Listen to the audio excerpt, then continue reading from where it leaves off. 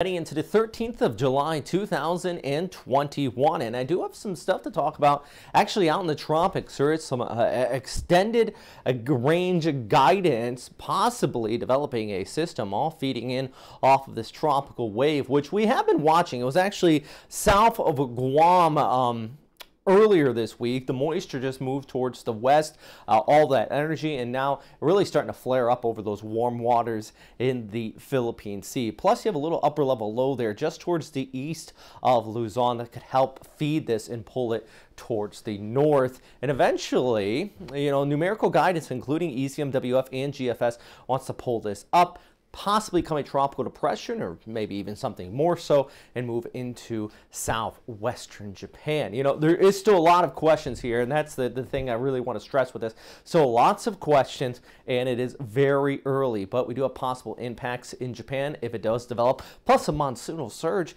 across the Philippines as well if it does develop, but a tropical wave in the Philippine Sea for sure. By the way, you might look out the window here. This is a beautiful sunset shot. It was sent in by John out of Laguna. Thank you very much, John, for sharing that with us. I saw that was one of the better photos, so I decided to put it out the window here. And plus, a beautiful sunset shot from Kata out there in Bataan. Thank you very much. If you guys ever want to send me some photos or anything like that for these videos, you can do so via my Facebook page at Robert Spetto Weather. All right, so here's that tropical wave. Plenty of moisture over the last 24 hours out into the Philippine Sea from NASA's polar orbiter satellite, picking up some of that moisture there from remote sensing. A little bit of a bump there in the high pressure ridge towards the east. I think that is the JMA weather map kind of picking up on this area, but they don't have anything labeled just yet, kind of emphasizing how early this is as far as development there. But there we go. There's my SpaghettiOs. I love the SpaghettiOs, right?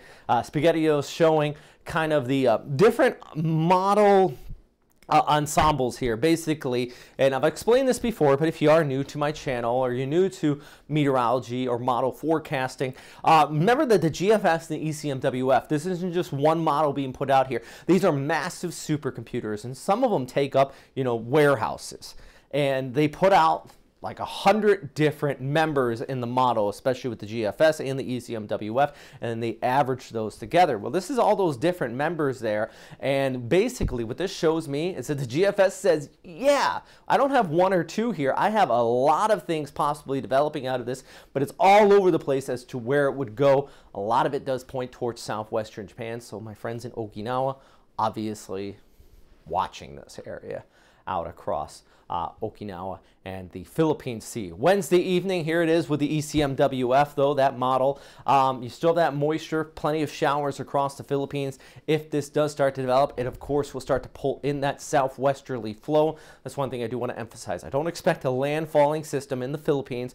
That tropical wave eventually is going to lift towards the north, but if it does, we could get some of those bandings setting up, which would obviously increase showers with those southwesterly winds from Visayas, possibly even over towards Luzon if it lifts further towards the north. Really can't tell you where that atmospheric river would set up, but if it does set up, there would be an increase in heavy showers. And you see what I'm talking about right here. There's that atmospheric river pulling in across Visayas with the GFS in the long range. Plus the latest runs from the GFS really want to pull something close to Okinawa. Obviously, this is very early. We're talking about all the way out about a week away on the 20th of July. With that, so of course, if you're out here in the Philippines, another great photo sent in by Zen out there in central Luzon.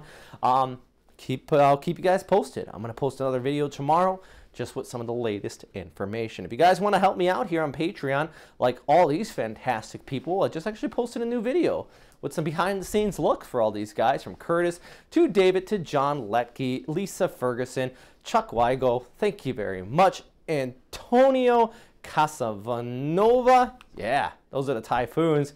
And then Jacqueline, thank you very much, that Cat 5 Super Typhoon.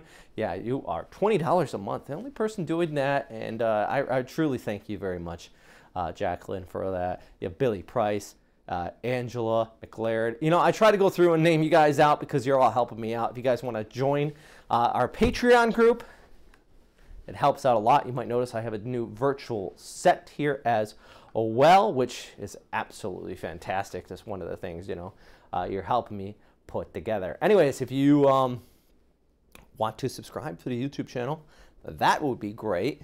If you don't want to donate on Patreon, at least subscribe, hit that like button. If you do want to donate on Patreon, check out the link down below in the description. Twitter, Facebook, Instagram. I even post sometimes on TikTok. I know that's where everybody posts nowadays, so I gotta keep up with the times, right? Although, I don't know. I try to post some fun videos there, but most of it's weather related. You're not going to see me dancing or anything like that. Yeah, so check out those social media platforms. Of course, as always, stay safe.